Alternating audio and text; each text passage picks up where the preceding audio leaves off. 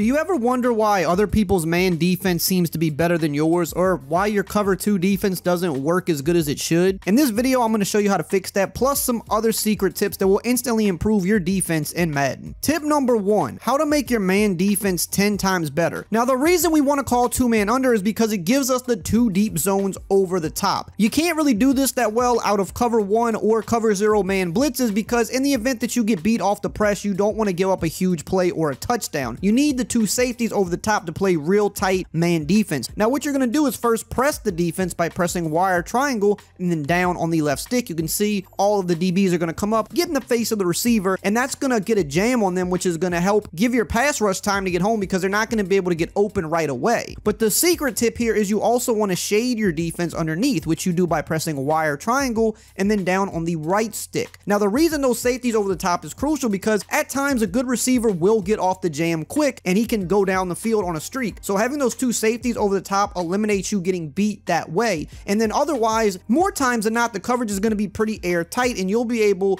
to just suffocate the offense. So let's take a look here, and you could see the defense is playing tight on everybody and we're getting a good pass rush from our D-line because no one was instantly open. Again, we're going to press and we're going to shade underneath. Micah Parsons might go crazy right here. We can see maybe we have B, we try to throw it up, but this is why you have the safety over the top, because it's still going to be a tight window. And of course, if you're usering over the middle yourself, which you should be, this is even more powerful because even in the event that maybe somebody does come open over the middle, you're here to take that away. Now, in this example right here, we are leaving the running back open, which isn't necessarily a good thing, but if it was a 3rd and long, for example, you really wouldn't be worried about that. And a lot of times people will leave their running back in the block, so you kind of have to pick and choose. You can't just cover everything 100% of the time, but if you're using over the middle, anything that may get open quickly is going to be less open because you're there to take it away. Let's take a look at another route here. Let's see if we can fit this corner route in, but we can't because even though it looks like it's open, the defender is close enough because of how we're playing that he can get up and make a play on it. Now we're going to move on to the next 4 tips, which are even better than that one. But if you don't want to miss out on any of these tip videos all year long to improve your Madden game, make sure you subscribe and turn the bell icon on because I'm dropping gems like this every week. For tip number 2, let's talk about how to make your cover 2 defense actually really good in Madden. So right here, I'm going to first run a standard cover 2 to kind of show you what's wrong with it. This route combination right here that people love to run in Madden, the corner, streak, and flat combo, will absolutely destroy cover 2 for big gains because the cloud flats just don't get the depth that they need. And especially on the short side of the field like this, you'll see that this corner route gets wide open over the top for big gains every time. But the other problem with this is that cloud flat on the outside also does not really defend the flat route, so you can pick up an easy 5 yards underneath as well. He doesn't really do anything on the play. Now, this is how we make this much better. We pull up our coaching adjustments by pressing in the right thumbstick on our controller, and then we want to go down to zone drop flats, and we want to set this to 30. Then we're going to call our Tampa 2 defense. Now, what's going to happen here is that cloud flat is now going to get the depth that he needs to defend those deep corners on the sideline. And that's the main reason you're going to run a cover 2 is because you want to keep everything underneath you. You don't want to let up big passes down the sideline or down the deep middle. You want them to throw short and then you rally down to make hit sticks or make tackles and make them have to make the right read every play, because most players don't want to throw short. They want to chuck it deep every play, and you'll get a lot of people to throw interceptions like this. Now, make sure you don't press the defense or else the cloud flat still will not get good depth. If you just leave it regular, watch what happens now as we try to throw this corner route. You can see that he is back there to now make a play on the ball. And if you want to ensure that they play even better, you can always back your coverage off by pressing wire triangle and then up on the left stick to give cushion, because that way you'll definitely guarantee that they stay back there. And again, if we try to go throw this corner route, you see he's even in better position now and it's a pick. Now, yes, we're leaving the underneath open, but the underneath was open for the same amount of yards almost either way. We get a couple extra yards, but that was open no matter what we did before. So at least now we're taking away the deeper route. And since most players want to just chuck it deep anyway, you're going to get a lot more interceptions doing this. But if you want to make sure the flat is covered as well, you can just manually go out there and use that flat yourself. And that way you have the flat and you have the corner locked up. And now your opponents that want to just spam that same route combo will have no clue what to do. We're going to continue on with the next 3 really great defensive tips, but really quickly, here's a word from today's video sponsor. I want to give a huge shout out to today's video sponsor, Raycon.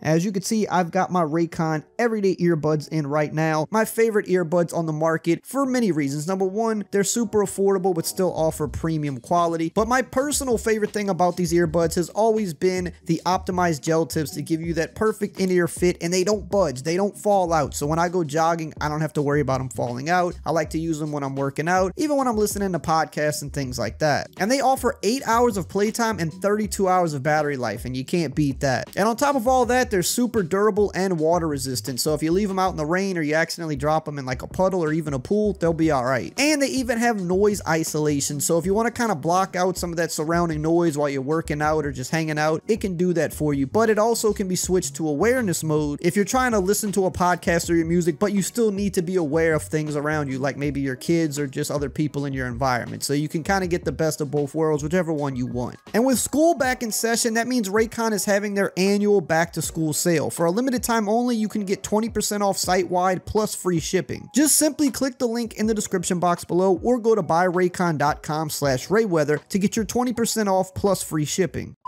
For tip number 3, I'm going to show you how to absolutely shut down inside zone runs from shotgun every single time. The formation you want to use is the nickel 3-3 cub. Up on the screen are all of the playbooks where you can find this formation, but I recommend the 4-6 playbook as it is by far the best playbook in the game. Now in the nickel 3-3 cub, you want to find a play where all of the guys up front are rushing. So the play OLB Blitz 1, the play Sam Will Blitz 3, you can see the 5 guys up front are all in red arrows, meaning they're rushing. Whereas the play cover 3 buzz, you see there's only 4 guys rushing. Plays like Mike Blitz 0, you can see we have everybody up front rushing as well. So I'm going to pick the Sam Will Blitz 3. Now here's how you stop inside zone runs, which can be annoying because there are some players online that will just spam inside zone out of shotgun all day, and they can be really tough to stop. They'll come out in shotgun, but they'll rarely pass because they know a lot of people don't understand how to stop the inside zones. But once you shut this down, then you can force them to pass, which they probably don't want to do, and then they're going to throw interceptions. So what you want to do in this formation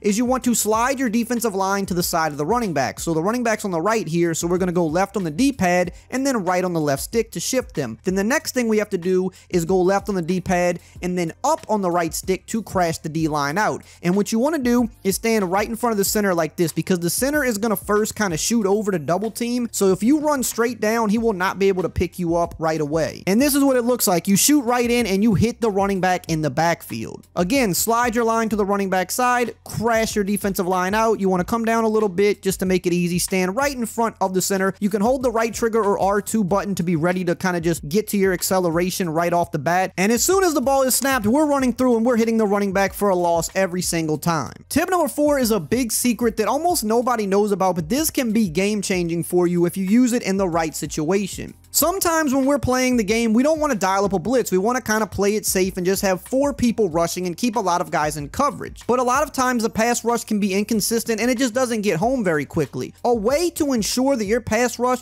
will get home much quicker and block shed much faster is to actually pass commit. To pass commit, you press the RB or R1 button. It's going to pull up your little menu right here, and you want to go up on the right stick to guess pass. Now, when you do this, they are actually on average going to block shed much quicker. You see how quick Rashawn Gary got off the block shed there? Or off the block, rather, is what I meant to say. But they're just going to shed much quicker. You see, once again, he's shedding very quickly, and we're not having a lot of time to pass. And with having all of these guys in the coverage like this, it's going to just make it a lot harder for us to get an easy pass off. The only thing you want to be mindful of is do not pass commit every single time, because if they do run the ball, it's going to make you much weaker versus the run, and they're not going to block shed. So save it for obvious passing situations like 3rd or 4th and long. Tip number 5 is a secret coverage that gives a ton of Madden players a lot of problems. The coverage I'm talking about here is the cover 3 cloud. Now, much like the cover 2 tip that we went over earlier, you also want to make sure that you go to your coaching adjustments and you want to put your zone drop flats on 30, maybe 25 depending. You can probably get away with 25 with cover 3 cloud because you have a safety that's a little bit more aggressive over the top. But the coverage cover 3 cloud is going to confuse a lot of people because basically basically what happens here is you're having a cover 3 on one side of the field, but more of a cover 2 style on the other side. And what happens is when people are trying to diagnose what coverage you're in, they typically are going to look at the safeties, or they're going to look at one side of the field first,